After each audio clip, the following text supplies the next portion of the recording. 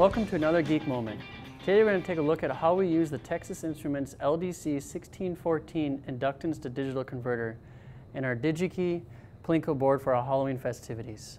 Using the 4-channel LDC1614 attached to the back of our Plinko board, and with its remote sensing and its easy to configure I2C settings, we're able to use the Texas Instruments launchpad to control 2-stepper motors for dispensing candy for our Plinko winners. Knowing that this device requires a sensor frequency between 1 kHz and 10 MHz, we're able to 3D print our own coil template to make our coil for 3 different winning locations. We also 3D printed our own Plinko pucks with a washer inserted between to set off the sensors. Now let's get started and get the candy to fill these dispensers.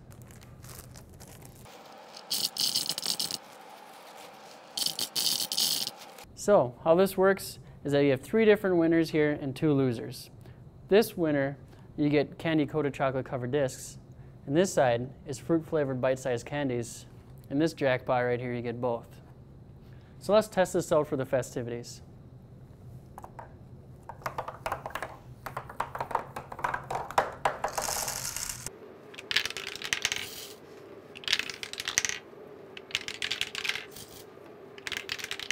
I think that'll do nicely.